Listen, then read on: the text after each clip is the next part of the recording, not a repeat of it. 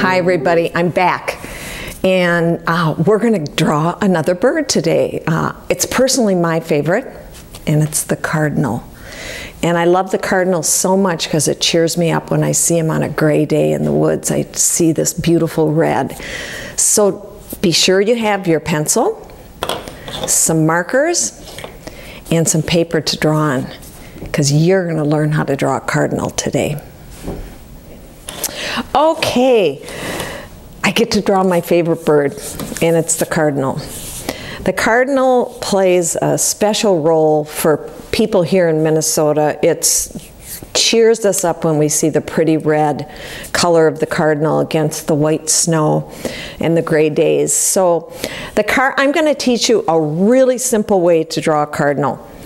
And what you want to do is, again, take your pencil and you're going to draw, it looks like a half circle.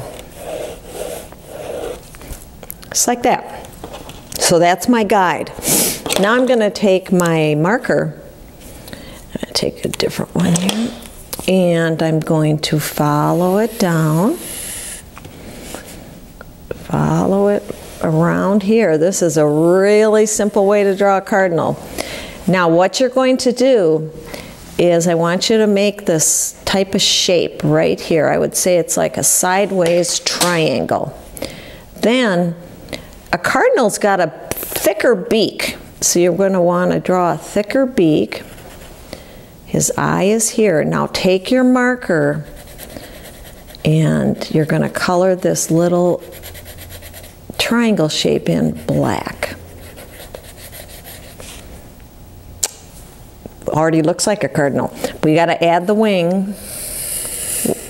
We only see one of them though. So see how I just made this round top and went back here. I'm just going to draw some lines in there. This is a very simple one. And his tail comes out here. I ran out of a little room. And here's his longer legs. Now, of course, what you're going to want to do is get out your red marker and color him in all red. This is black, and he's got a yellow beak. I think it'd be fun if you drew a whole bunch of these and maybe poked a hole at the top and hung them in your windows. Or maybe in your room, you could make a mobile of your pretty red cardinals.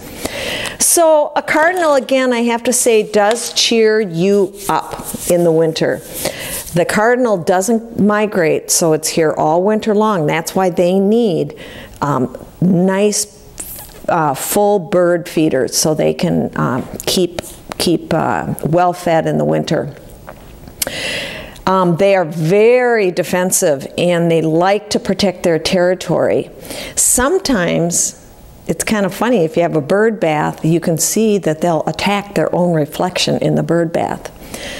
They have the most beautiful call. It's a call that the very first bird call you'll hear in the spring.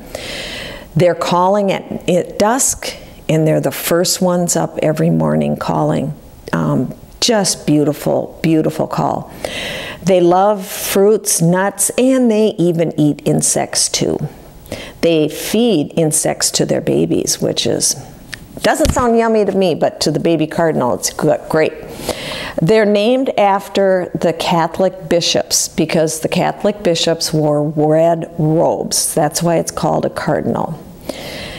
I guess one of my very favorite parts about a cardinal is there's a myth, or maybe it's true, that a cardinal comes to you after you've lost a loved one to tell you that your loved one, wherever they are okay. And they help you remember that loved one that has passed on. So a cardinal is a cheery bird for us, and they live a long time. They can live up to 16 years. That's a long time for a bird. So I hope you had fun drawing a cardinal. I know, I think you've heard me say it about 10 times on this drawing lesson. I just love a cardinal, and I love seeing them in the winter. So if you want to take care of the birds in your backyard, We want to keep our feeders full. But here's something people don't think about, is the fact that the bird feeders actually get quite dirty and the birds can get sick. So check when your bird feeder's low. Check it to be sure that it's clean. You may want to soak it in the sink for a little bit, get all the residue off, and then let it dry and refill your feeder. We don't want our cardinals sick, so keep your feeders clean. And something that is close to my heart, I used to have a cat, and I really miss my cat, but here's a good rule of thumb for cats. Keep them inside. Cats can do a lot of damage. They are attracted to bird feeders. They know the birds are there.